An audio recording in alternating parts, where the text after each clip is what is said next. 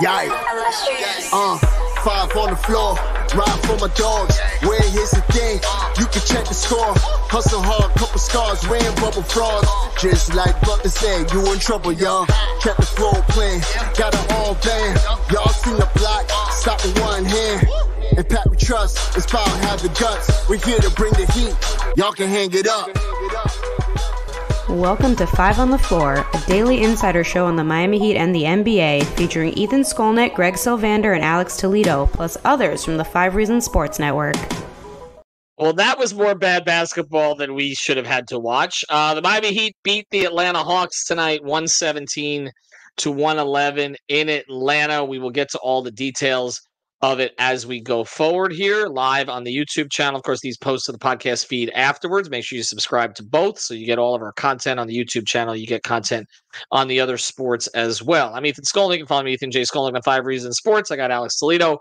You can follow him at Tropical Blanket. I got Brady Hawk. You can follow him at Brady Hawk 305. Greg will be back tomorrow night. And thanks to the more than 100 of you who joined us on Playback tonight. We had a good crowd on Playback, and that made this somewhat tolerable. Playback.tv/5RSN. There you go. I'll start here, although Alex just did. I'll start here, okay?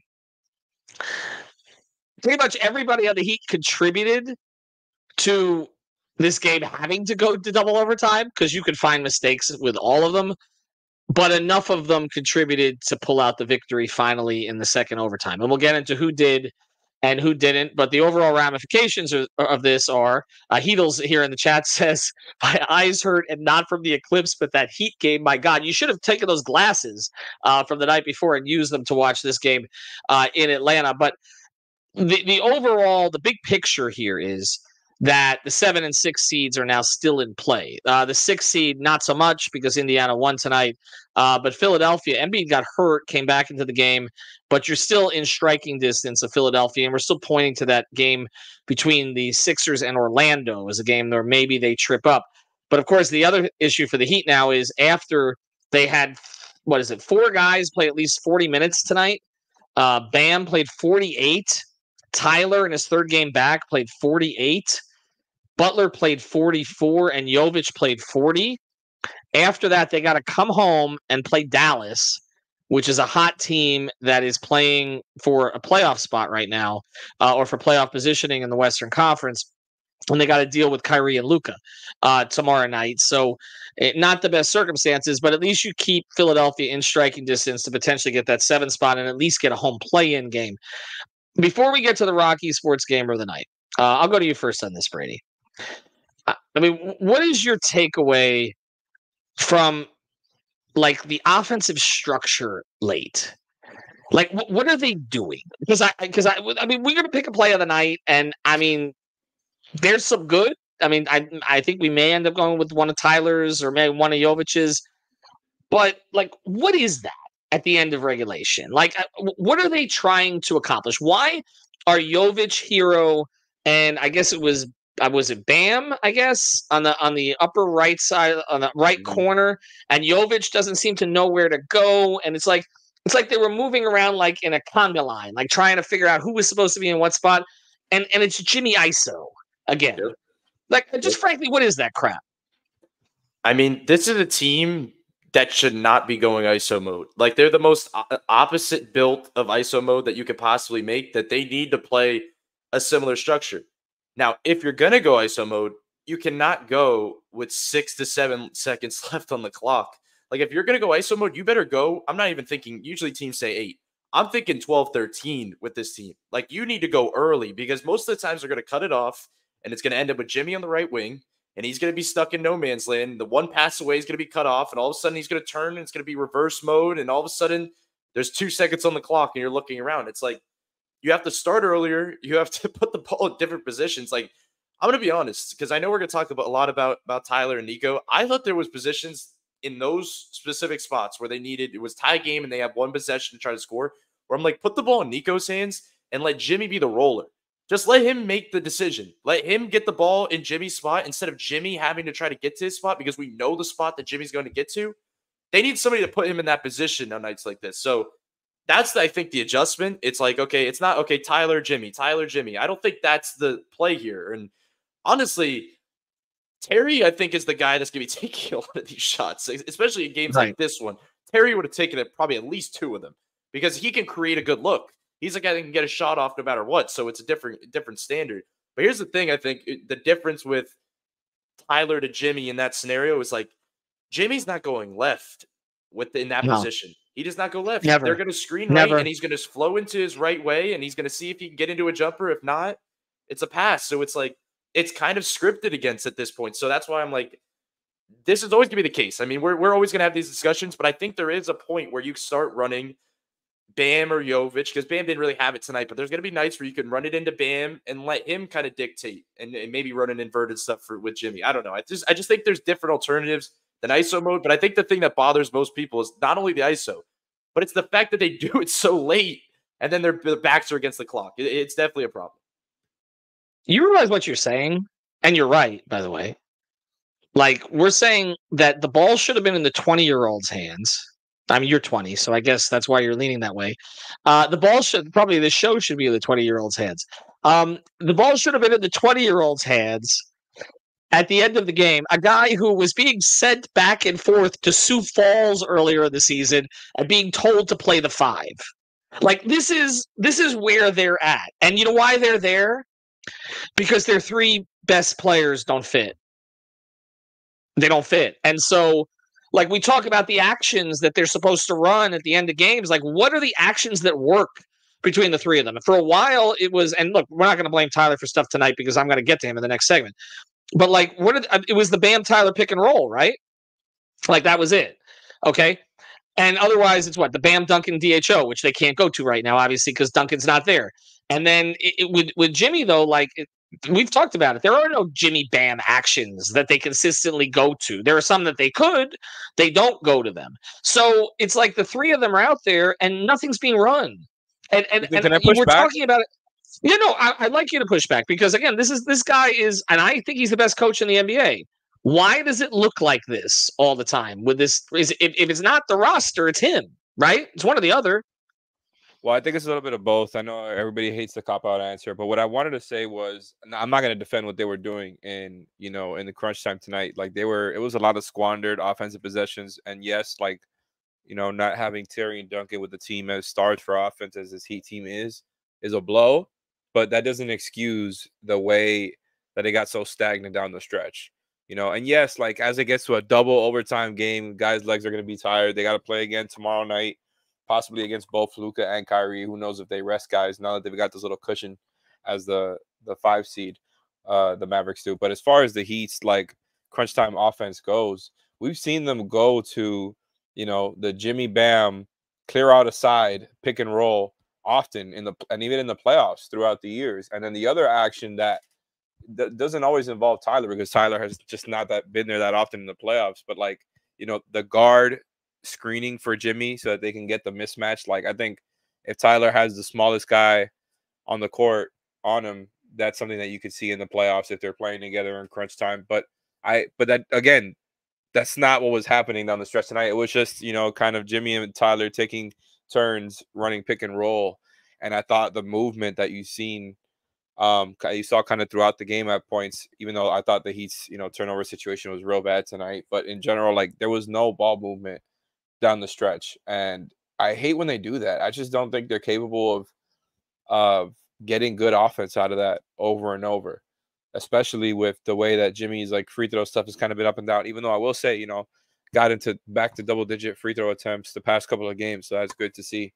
But, like, I think there is upside between those 3 guys together. If you wanted to run actions with them, like, you could potentially do some stuff where, Tyler is screening on the backside. Maybe they do some sort of pick and roll with Tyler flaring out while Bam rolls. Like, there's stuff that they can do, but that's not what they were doing tonight. Like, they slowed down the pace and essentially said, Jimmy, Tyler, whoever's running the pick and roll in this possession, like, go make the play. And then Jovic came in and was just kind of filling in the holes or the gaps on the offensive side, making plays as a connector he is.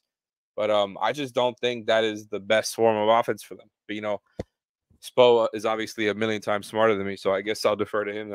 No, but that's the thing, Alex. Like that's what I'm getting at here is that everybody, look, LeBron James now references Spo as a genius at transition offense, and yet this team is horrific at transition offense. And so I keep coming back to this. It's one or the other. It's the coach or it's the roster. And we don't want to lean towards the coach because we're like, we know how good this guy is. So that makes you look more at the roster. I mean, we'll get. I want to get to the Rocky Sports Gamer of the Night here, and there were a couple of choices. I think just two, honestly, maybe a third. Although I don't know what he was doing at the end of a couple of the at the end of a regulation and an overtime. But let's get to the Rocky Sports Gamer of the Night. And now on 5 on the Floor, it's time for the Gamer of the Night, sponsored by Rock Esports Center, the place to eat, drink, and play all day. Host your next birthday party with them. Located at 15305 South Dixie Highway in Palmetto Bay. They've got a 5,500 square foot state-of-the-art center equipped with all the high-end power. Play all day passes available for just $25, but if you mention 5 reasons, it's just $20. So mention 5 reasons or 5 RSN. You get to play all day for $20. And now, the Gamer of the Night. All right, 48 minutes, 13 of 25 from the floor, includes 4 of 13 from 3, 9 of 12 from 2. We'll get to the play of the night in a second because I think it's him also. 5 rebounds, 4 assists, 33 points. And I thought he played good defense today, like legitimately good defense for most of the game. It's Tyler Hero, and it's Tyler Hero because, look, we talked all year, like, okay, is he a starter on this team? When he comes back, is he going to be a starter? And then Duncan's injury, now I don't know how long he's going to be out, but it doesn't look good, has created this void. And look, Tyler stepped into it. And there were some bonehead decisions by him down the stretch. And I'm just at this point, and I'll go to you first on this, Brady. I'm just at this point where, you just got to live with it, right? Like, it's just like, because he can do things that others on this team cannot do. But there's also going to be a couple of shots in there at the end of games that you're like, what is that? Even though he's made some of those in the past. How would you evaluate his overall game tonight? I mean, once it started kind of bogging down the offense, it felt like that's when the inefficiency started kicking in a little bit. But even then, I mean, he carried them for most of the night offensively. He was efficient from 2. I think at one point he was 6 for 6 from 2 in that first half. And it was like, we kept talking about it. He was driving hard. He was taking contact. He was being physical. He was finishing with both hands. I think the left hand stuff, I keep bringing it up, but like he's using his left way more since returning. As a passer and as a scorer, like you're seeing him finishing at the rim with it, but he's also doing these left-handed, skip passes and everything along the lines that it's like, okay, this changes some things with him as a passer if he's able to kind of do this stuff on the move. Then the stuff late, you see like they're going to Jimmy, you're seeing what it's getting to, and then it got to the point double OT where they were like, all right, Jimmy, just go dunker spot, go in the corner. Let's see what Tyler Bam pick and roll can get us, and he started kind of getting them into a flow. He had the kind of rhythm where he got them. He finally drove left, and he got fouled on the pull-up. Then he got to the floater that put them up 4. And then they were so worried about him on the third possession that he just swung it to Haywood, and Haywood just caught it and drove down baseline and got a quick bucket. And it was like, which, by the way, is what they should do. Like, it shouldn't have to be 2 seconds on the shot clock. Haywood's like, okay, there's 13 seconds on the shot clock. I can attack it this time. It's not supposed to be under 4. But I thought his game was what they needed. I thought he's still a valve of offense that can get to a shot when needed. Like, he can at least get them a shot off. Like, he got the shot off to finish regulation, which was just hurt his efficiency because that shot was so unnecessary. The fact that Jimmy pitched it back to him, 17 seconds left on an inbound, and he's taking a logo 3 that he got forced into. But when he's creating offense, he can get to a good look. And most nights when Bam is in a flow, because that was not really tonight, but he has that ability. Because you could see he didn't really have the pocket pass much tonight because they were covering it and Bam was not in a flow. So he's like, okay, I have to go to my other option and keep getting to that shot. So I thought his overall game was pretty good. But I do think the bouncing back and forth thing is a problem, especially when Terry's back in the equation and you have 3 guys that are bouncing back and forth and saying, okay, whose turn is it at this time? So that's when I think it is. But let me just say, because I know we're talking Tyler right now, we're going to get to this guy in a little bit.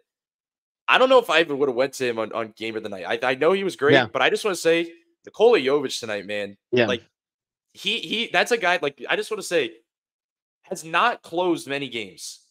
Like he's a guy that plays the starter halves and he does not close many games. They put in this position. It's like, okay, let's see what he can do in this position. And to do that, to hit big shot after big shot, big passes, running the break, like not being afraid of the moment. Like when you're talking about, moments that you think back on, like I thought this was a pretty big one for Nikola Jovic, just because it's a different step and a different thing.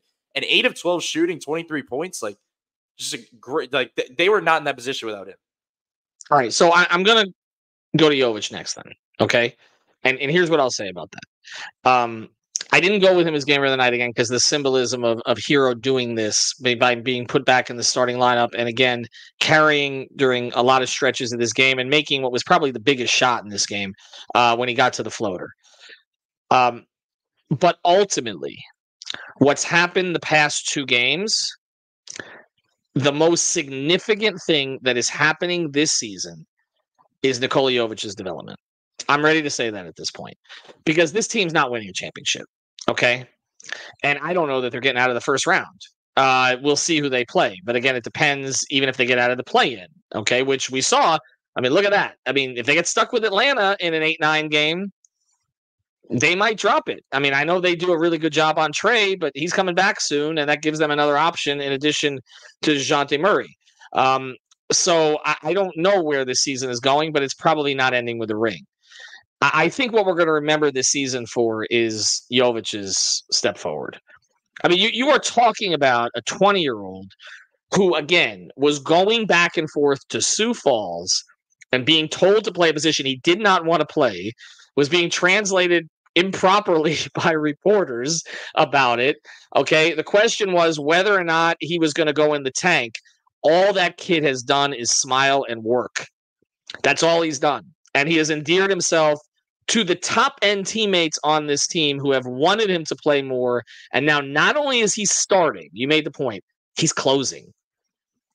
And he is the guy who got the game back under control in Indiana. And he is the guy who I was like, put the ball in his hands. Okay, at the end of the game. Not Jimmy's, not Bam's tonight, for sure.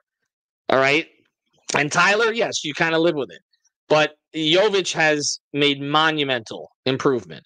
And the ceiling is ridiculous with him. And I don't think there's any question on whether he's a core piece going forward. And that, to me, is the single biggest development of this season in a positive way, is that they have another build-around player. And I don't see any way that he goes backwards. Curious, we're going to get to Butler and Bam's games here in a second. But Alex, your thoughts on Jovic tonight?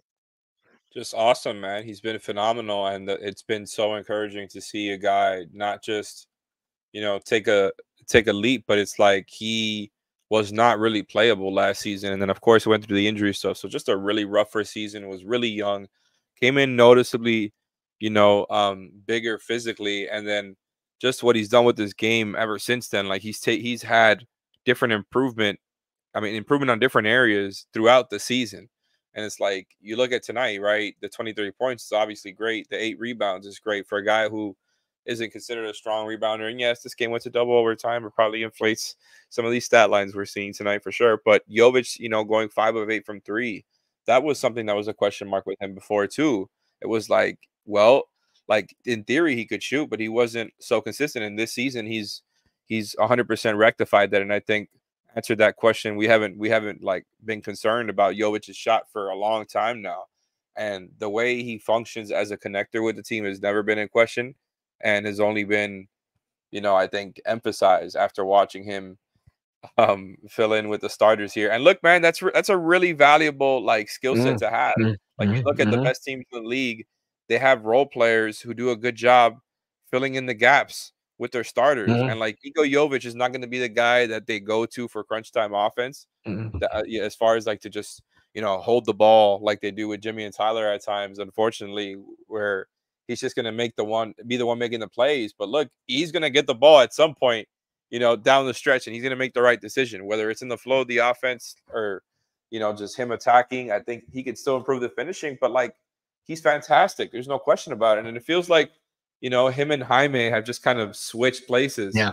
right? Where Yeah. like Jaime was the golden boy with the way Jaime had only 2 shot attempts again tonight. The minutes, I mean, you're talking.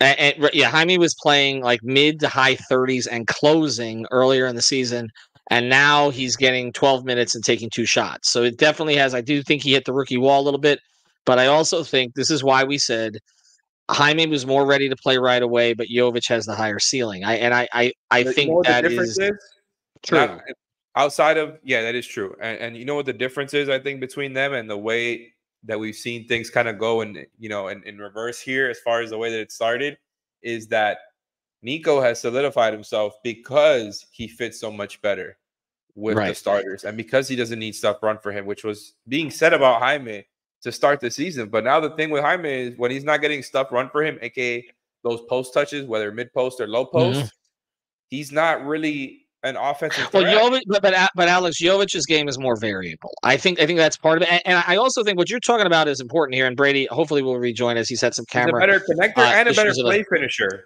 because Hawkins is not getting great looks, and he needs the game. I think he needs to play his game, right? And it needs to be run for him. And I don't think that fits into the way they're doing things now. They're just not running post touches for him. But that's the other thing though, is that Jovic is making those open threes. Now, Hawkins made one tonight. Okay, he did make one tonight from the corner, but the teams are giving both of them that shot. Jovic is making it, and that's I think that's part of it. But I think what's so impressive about Nico is I think it's harder as a guy who has been a featured player, okay, to play as a role player. Okay, I mean, and I think the fact that he's made that transition. When they start to find sets to put the ball in his hands more consistently next year with certain lineups, he's going to be really dynamic. And I do see, and some of our friends here in the chat are saying he should have played more last year. It was obvious. I can tell you from talking to people in the Heat front office, and I agree with them. I think he's playing this way in part because they didn't rush it. I really do. I think that the one thing I trust them with is development. I think that he needed to sit and watch a little bit to get to the point that he's at right now. All right, I don't want to waste all this Brady camera time here. Let's get to the play of the night.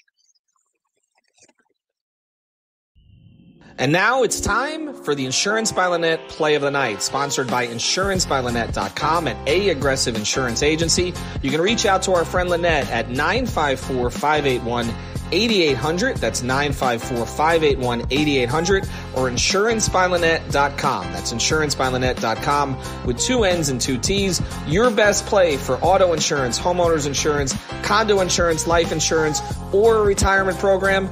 Reach out to Lynette at InsuranceByLynette.com. All right, what are we going with? I'll throw this to you, Brady, before your camera craps out on you again. No, we're good. We're good.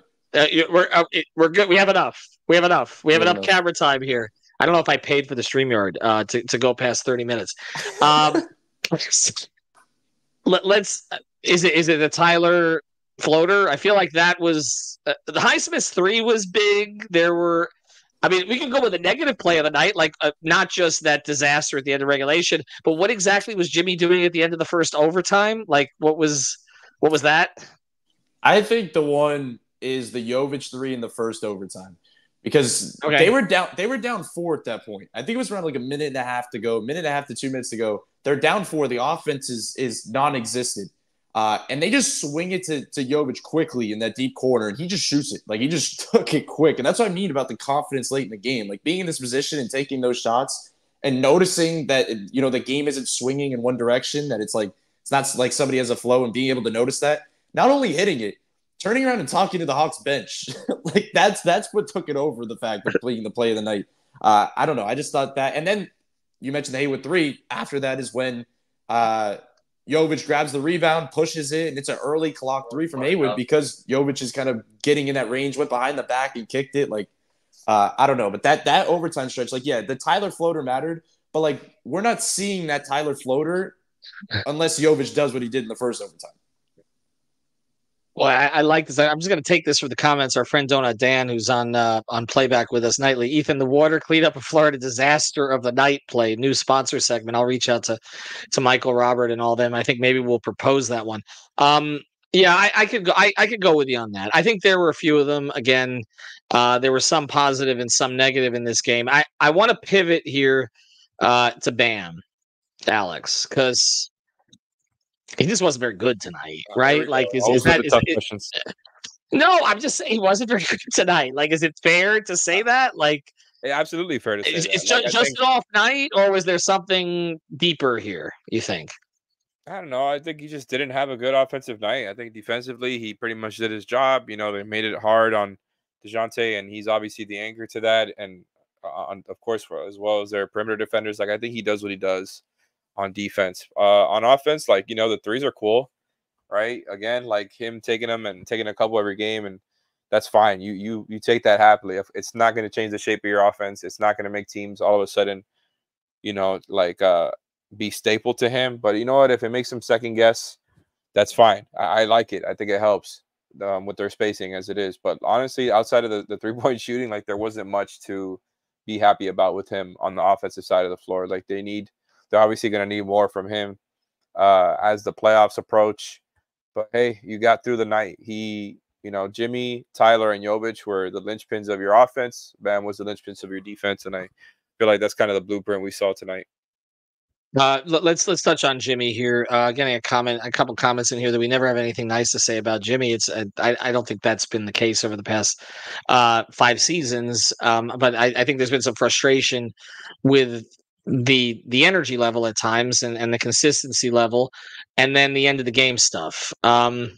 So Brady, let's get to the end of the game stuff tonight with him, because again he made some plays that mattered, and he's kind of doing the Dwayne thing now, which he never used to do, which is arguing with the officials and not getting back on defense. He did that twice today, and actually it seems to work for him because he gets a call on the next play. It happened in the Indiana game too, where it's like he didn't get a call on something he should have gotten a call on, and he just flipped it up on the next possession, and they gave him a makeup call. He has had double-digit free throws, as Alex mentioned, the past 2 games, so that's good. But it also seems like he's not getting as many as he should get based on the way that the officials used to call it. So let's go through that a little bit. How he handles the officiating now, because it seems to be in his head at this stage. And then, the late game stuff and some of the decision making. Yeah, well, I feel like the Heat are very aware of the free throw thing because the way they started this game, like I felt like they made a total adjustment that they were like, okay, we want to try to get Jimmy in positions to get to the line or in positions to score in the paint, where they basically started the game and they just ran a bunch of high-low stuff for him. Like they just basically kept hitting him over the top and trying to get him in that range. Then they started using him as a roller. Like we saw a couple Jovic, Jimmy pick and rolls. We saw things of that nature where they were just trying to find any way to get him going toward the basket in that short roll or anything like that. And he had like 5 free throws in that first stint where it seemed like he was getting to those spots. He had another one where he just sent a shoulder to Garrison Matthews, then got an and one into it, and it was like, okay, you can still kind of get those calls here and there. The thing that surprises me is the mid-range stuff. We keep talking about it, but like that's the thing that surprises me is that we're not seeing as much of that from him. That it's like it's the first level. It's either I'm going to get all the way in, I'm going to get to the line, or I'm going to get a layup. Or if not, I'll just settle with a 3, the occasional 3 from beyond the arc. Anything in between there, he's not really getting to a ton. And I think that'll kind of be the adjustment in the playoffs as teams continue to try to make him take those shots. But as far as the end of game stuff, I mean, we know what it is. It's never going to change. Like as much as we see you're talking about, you think this is year 5. They're not going to change him now of taking those right wing threes. It just is what it is. Like. There was a point where I was like, before that final regulation shot, I was like, okay, this is a position they've been trying to hunt mismatches for him. He kept looking for the Garrison Matthews matchup, like over and over and over. All of a sudden, on that final possession, it's Caleb screening for him, who wasn't even guarded by Matthews. He was guarded by Bogdanovich. And actually, on that play, Garrison Matthews was being guarded by Jovic. So I thought it was a perfect opportunity to, if you're going to clear out, put Jovic as the screener. And if anything, he's the valve that if things go wrong, you hit Jovic and he could either, create and kick to somebody else or make a play there. It just seemed like that was the way to go. And they ended up hitting a wall, as we know. So I think the big thing at the end of play stuff is not even probably who has the ball in their hands. It's about the others that don't have the ball in their hands. That's kind of the bigger deal. I mean, look at every scenario that they've had, in recent memory of them with a final play. It's 3 guys just standing around looking at the ball. They're just watching the play as we are. Like, they're just sitting there watching it. It's like, that's not Heat offense. That's not a normal possession that they run. They're running kind of guys all over the place, screening down, trying to pull defenders, weak side help defenders. They just go away from it on final possessions. It's always what they do. And I just feel like they have to play their game in that final spot. They have to. And I remember, recent playoff games, like think about like the Milwaukee Game 5, the play that they drew up there. Like, yeah, it was a crazy Jimmy shot over the top. But like they've had movement in those spots. It's legitimately like, and people joke about it, but it's legitimately like they save everything for the playoffs. Like it really feels like that because we don't see a lot of the other stuff of these stupid possessions of guys looking around at that time. And I don't know. It just feels like they need to start gearing up for that because Spo talked all last year about like, okay, these clutch games are helpful. We need these. This is going to prepare us for the playoffs. Well, they haven't had a lot of successful ones at this point this season. So like they need to still kind of get those going before the play-in. Something you said there strikes me. Where you said it's never going to change. Okay. And it reminds me of a conversation I had with Spo late in Dwayne's run before he left. Okay. Before he left and came back. He had missed a bunch of these late game shots. Like Dwayne was not efficient in clutch situations towards the end of, again, his first tenure with the Heat. I mean, there was a game, probably Heat fans in the chat will remember this one. There was a game against Charlotte. He just took this ridiculous 22-foot shot and all the rest of this. And I said to Spo, I said, is there anything you can do about this? And he looked me in the eye and he says, I will go to my grave with Dwayne Wade taking the shot at the end of the game. And then he started saying that to everybody. But I feel like that's where he's at with Jimmy. Like it's just like Heat fans want this to change. He is not Spo for all the talk about analytics and sets and all this. Spo is about people. Okay, it's ultimately why he's become such a successful coach. Or he's about people. He trusts Jimmy. That's it. He's going to continue to trust Jimmy. I don't think people don't trust Jimmy. I think it's the shots that Jimmy's taking. Like, I think everybody would be fine if he lived and died by Jimmy. If Jimmy was taking Jimmy shots, like if it was Jimmy in the lane, Jimmy trying to, take contact, go for a little push shot or things of that nature. But it's the fact that it's Jimmy plus a wild, contested 3 every time. That's true. Don't you think that every team now on defense knows, like, that Jimmy's going to ultimately be in some kind of ISO situation or aborted pick and roll, and is going to end up taking most likely some contested step back at the end of the game. And this one, for the right side of the flat. This one, he just threw the grenade to Tyler, right? That was awful, by the way. But it's just like I mean, I got to think like Spo is smart enough to understand. It's kind of what we talk about their transition offense or sort of the working the 3 of them. He's smart enough to he knows that they're being scouted this way, and yet he's going to go to it anyway because, as I said, he's always going to go on the side of the person that he trusts. I'm with you, Brady. There are other ways to involve him in some of those sets. But Alex's camera we're like the Heat against the Hawks tonight. We better win this game at the end. How do you have the best technology? It's amazing. I mean, when you're Generation X, you can solve anything. That's how this works. Alex is back with a camera. All right. I think we need to do a full podcast on this. Okay. And how they sort out the end of game stuff, because now Terry's going to come back. In fact, you know what? Let's go to the injury report. And now it's time for the official 5 on the Floor injury report, sponsored by our friend Eric Rubenstein, the personal injury attorney. Born and raised in Lauderdale, Florida, lives in Miami, went to St. Thomas. He's a South Florida guy and a huge Miami Heat fan. But the important thing is he can help you get your money that you deserve when something happens to you. So reach out to our guy, Eric Rubenstein. Again, ericrubenstein.com, or ask about me, I got you, on Instagram. And now, the injury report. I forgot to mute when I coughed, so I'm on the injury report also. I think one of these two guys is going to be back soon and the other isn't. That's what this looks like to me. Terry Rozier woke up with a stiff neck, probably shouldn't have played against Indiana, did play, did not play tonight. I wouldn't be surprised if he plays tomorrow, and that will help considering the number of minutes that these other guys have played. I wouldn't be surprised if one of them sits, to be honest. And then you have Rozier trying to carry the offense a little bit. The Duncan Robinson situation is not promising. Because when we talk to Duncan, first thing we talk this facet syndrome. Again, people smarter than me in the medical field will understand exactly what that is. Basically, it's a back injury. He told us, Ira, myself, and Barry, he's never had a back injury before.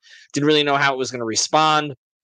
He ends up not coming back right away. We thought he might be back a little sooner.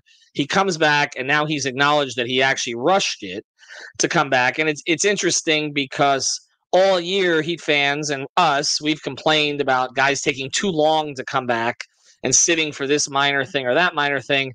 And now you've got a player who basically, Hero's come back. It looks like he took the right amount of time because he's come back playing physically and and by that I mean he's been physical in the way he's played and he looks healthy and spry. And he played 48 minutes tonight. Duncan did not look right, and now we're in the opposite situation where maybe a guy came back too soon. This is problematic. Because honestly, Duncan Robinson was holding this thing together for long parts of this season. We can't diminish this. So we'll devote an entire podcast to this probably on Thursday. I don't want to go too deep into this in the 36 minute of this thing, but it's problematic because a lot of what they do offensively is unlocked by Duncan Robinson, especially this season, and it didn't happen. But Alex, I'll let you jump in on it. I just honestly, what I wanted to talk about was just some interesting stats that I saw from the game tonight. Nothing to do with the injury report. Shout out Eric. All right. Shout out Eric Rubenstein. We'll go to ericrubenstein.com. Before we do want to mention on the good and bad side, and then we'll close this thing out with some of the stats and get out of here. Kevin Love played only 6 minutes. That was surprising. So we'll see. I mean, Kevin came back playing really well, and then has tailed off a little bit. Didn't play a lot last late. game either. No, he did not. Haywood Highsmith played 35 minutes. Did some remarkably silly things late in the game, but then made a clutch three. Usually he's reliable with this kind of stuff, and I don't know what was going on. And then he was way short on a couple of jumpers. He did play 35 minutes and ended up with 13, 7, and 2, and he did make 3 3-pointers. We mentioned Jaquez had the 1-3 and really nothing else. And then and we'll get to this comment from David here in a second. And then DeLon Wright, though, he was kind of an X factor tonight.